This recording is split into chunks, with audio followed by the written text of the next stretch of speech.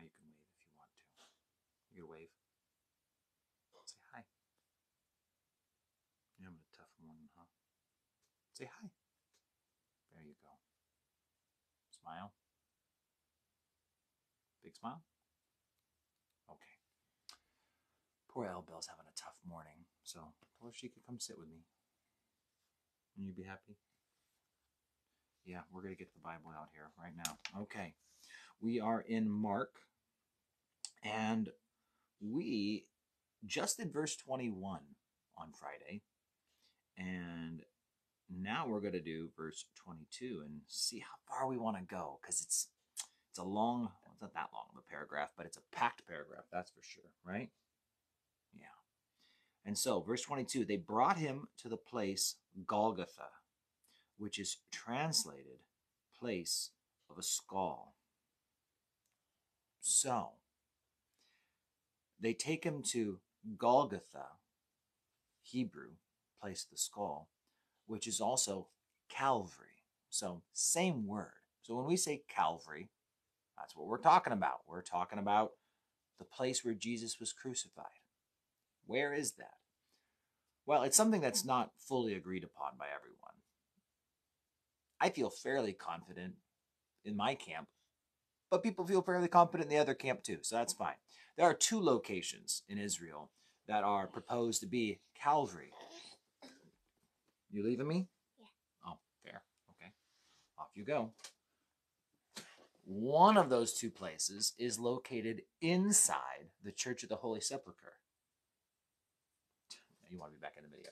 And so there's a hill, kind of, inside the Church of the Holy Sepulchre, and it's right next to the tomb in the Holy Sepulchre and all this other stuff. So you go inside the church and you can see these things. But there's also what's called Gordon's Calvary. And it's coined after the guy who kind of made the claim that this is Calvary. And what you find on the north side of Jerusalem, the north side of the city, there is a hill which you can kind of see the face of a skull in. Something else significant about this hill is that unlike the Holy Sepulchre, which is due west of the temple, this hill is along the ridgeline of Moriah. And I'm of the camp that when Abraham went to sacrifice Isaac, he did it on Moriah. That's what all the Jews believe too. But what they would tell you is that it was at the location of the temple. But what you find is if you're walking the ridge line, right? It's, a mountain not just being one peak, but a kind of a ridge of mountain right above the Temple Mount, higher than the Temple Mount. The highest point on that Mount Moriah is what we call Calvary or Golgotha. And the idea of Jesus being crucified in the same place that Abraham would have tried to sacrifice Isaac. And so it's on the north side of the road there that the cross would have been placed, among other crosses. And you see, when you go out the northern gate, we have today there is the Damascus gate. And the idea was that was the road that led off to Damascus. It was a main road traveled by many people. And so when you crucified someone, you put them on display in a very public place. It's kind of like crucifying people off of I-82 or Wine Country Road or something like that. A road that there's a lot of traffic, and so everyone sees what's going on. We read, in fact, I don't ever remember because, again, all the Gospels kind of blur in my mind sometimes, but the passerbys, people are going to pass by and mock him. And, verse 29, and those who passed by blaspheme him, wagging their heads, saying, aha, you say you destroy the temple and you could build in 3 days, right? And that's the idea, is that there's all these people,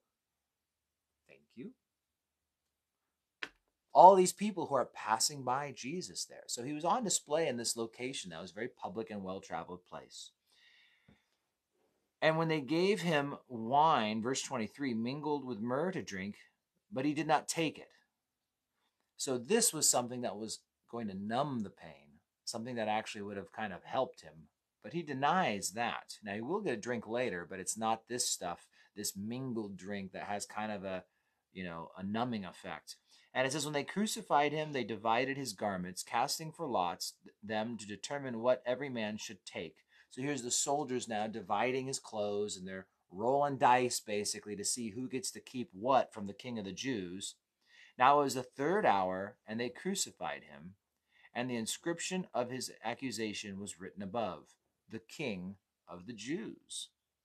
With him they also crucified two robbers, one on his right and the other on his left. So the scriptures was numbered, or was fulfilled, which said he was numbered with the transgressors. And so here we see the reference back to Isaiah 53:12. He's numbered with transgressors. So he's being crucified alongside of actual transgressors, people who had actually broken the law of God. And here's where we already read, those who pass by blasphemed, wagging their heads, saying, aha, you who destroy the temple and build it in 3 days, save yourself and come down from the cross. And so here's all the people passing by, walking down that Damascus road. Likewise, the chief priests also mocking among themselves. And they said, he saved others, himself he cannot save. Let the Christ, the King of Israel, descend now from the cross, that we may see and believe. Even those who were crucified with him reviled him. Now, maybe I'll pause in verse 32 because it's worth noting here that at this point, even those who were crucified with him reviled him, talked trash. And yet what we find is by the end, one of those two thieves will say, Lord, remember me, right, in your kingdom. And Jesus said, assuredly I say to you, today you'll be with me in paradise. It's kind of cool to see how even in the last hour, in the last minutes, with very little time, we see someone give their life to the Lord. He never gets baptized. He never does any good works. He never goes to church. But he gets to be with Jesus in paradise. And maybe it's just a nice closing note to remember, again, the simplicity of the gospel. Believe and be saved. Flies. Ugh. There's a reason why the devil's called Lord of the Flies. Yes, flies. No fun. It's right there. Get it. She's been terrified of flies ever since she got stung by a bee. And then she thought that the bee was a fly. So now she thinks that flies can sting her. I know. They're horrible, aren't they? All right. Here. Can you say goodbye to everybody? Because they all love you and they want to say goodbye to you. Say bye-bye. Can you say bye-bye? Bye-bye. Good job. Okay. Bye-bye, everyone. You guys have a great day. Say bye-bye again? Bye-bye. Oh, that's so sweet. Okay. See you guys.